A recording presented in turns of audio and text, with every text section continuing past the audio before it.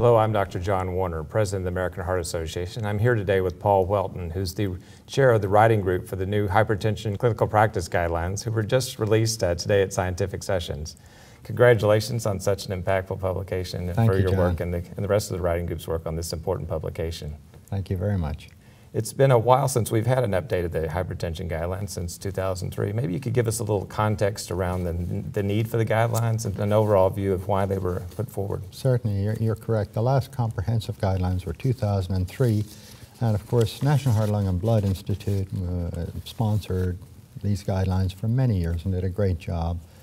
In 2013, they elected to pass that responsibility over to American Heart Association and American College of Cardiology. And then they assembled a number of partner organizations during that year and assembled our group, the writing group, in 2014. 21-member multidisciplinary group, 2 lay members, all of them very, very engaged and active. And then we spent about 2 to 3 years. We reviewed about 1,000 studies. It was a very intense process, but we're very happy now to have the guideline out, and hopefully it'll be helpful to clinicians and to the adults in the U.S. population. I think they certainly will be. Tell us a little bit about some of the big changes in the guidelines, things that you think will change practice based on their publication. Right. Well, certainly a big change is classification. And the last time we had a new classification in blood pressure was 1993, so maybe it's time.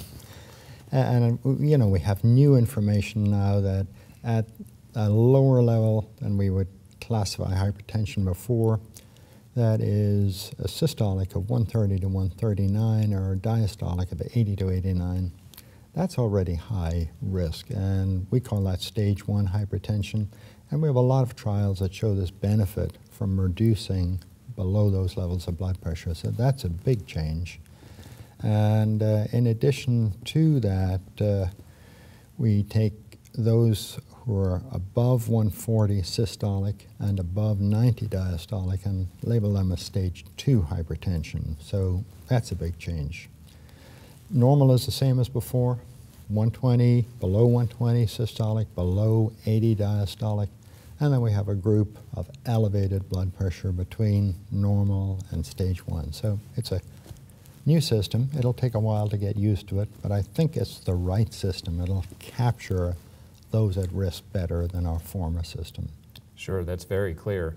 So previously we would have called those people that were elevated pre-hypertension. Why is it important for us to change that nomenclature so that people understand the impact of looking at blood pressure a different way? Well, you're absolutely right. The upper end of what was previously pre-hypertension, or in earlier guidelines, high normal blood pressure, we didn't like those terms because it suggests that you're still okay. You're pre-hypertension. You don't have it yet, or you're high normal, but you're normal.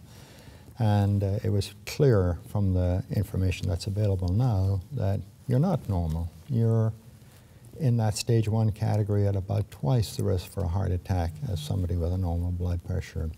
So that's why we changed it. That and the knowledge that lowering blood pressure in that category would be helpful to individuals. What advice would you give for clinicians as they begin to use these new guidelines? Obviously, there'll be a change because they'll be, particularly in that elevated category, you know, those are folks that will now give a diagnosis of hypertension too. And what do you expect what's your advice to the clinicians so they can give their advice to their patients about what to do next? Well, of course, the first advice is accurate measurement of blood pressure, because we as clinicians don't do such a good job. And in order to really make decisions to label somebody as hypertensive, to help them to understand what treatments are necessary, we need accurate measurements, and we need to get measurements on more than one occasion to get the average estimate of what the body is seeing in terms of blood pressure. I think then once we identify the new group in stage 1 hypertension, it's very important to understand whether they are otherwise at low risk for cardiovascular disease or they're at high risk. Either they've had an event, they've had a stroke or a heart attack, which keeps them at high risk, or they haven't had that, but on a calculation using the standard risk factors, they're at high risk. They have more than a 10% chance of getting a major event in the next 10 years. So If they're otherwise at low risk, then non-drug or lifestyle changes should be very sufficient, important, but very sufficient for that person. For the minority, and it's about 30% in that class 1 or stage 1 hypertension, they will benefit not only from lifestyle change, but from an antihypertensive drug as well. The one thing I like about the text of the guidelines is they really embrace the idea of involving patients in the management of their own blood pressure and the lifestyle changes that need to come along with changing their cardiovascular risk. What do you think your advice would be for patients as they begin to sort of see these new recommendations and how they might become more engaged in their own health? Well, you're absolutely right. I think very important that it's a team activity. A lot of people are in the provision of care, and also the patient is an important part of the care.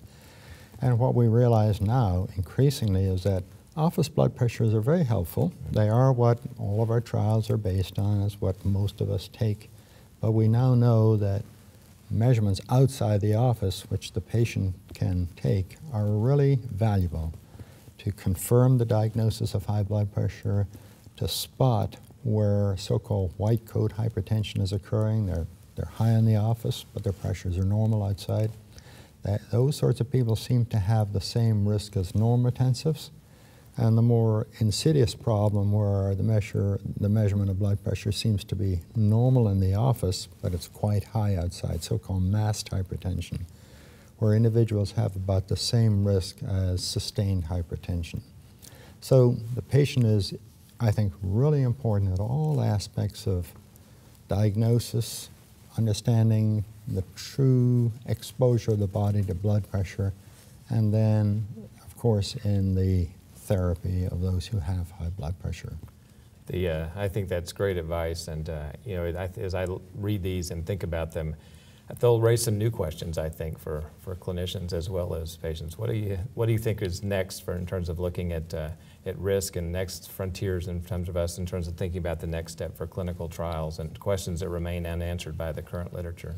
Well, I have to say we need to empower everybody and make it easy for everybody. So clinicians are being asked to do a lot, whether they're physicians or nurses or they're pharmacists.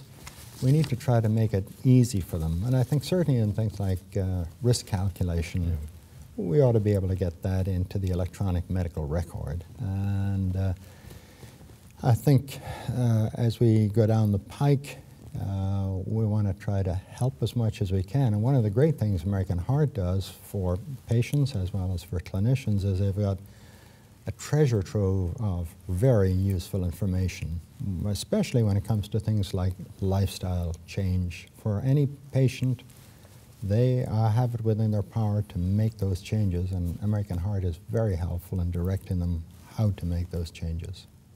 Well, congratulations on a great set of guidelines. I really think these are incredibly well written, very clear, and I think they'll clearly do a lot to educate not only clinicians but the public around the risk of hypertension as it relates to cardiovascular disease and stroke, and really offers a lot of information that I think will be dedicated to improve the lives of others. So congratulations on a very significant accomplishment, and we look forward to hearing more throughout the sessions about all the work that's gone on behind the scenes to translate these into clinical practice. Thank you, Dr. Warner. Thank you.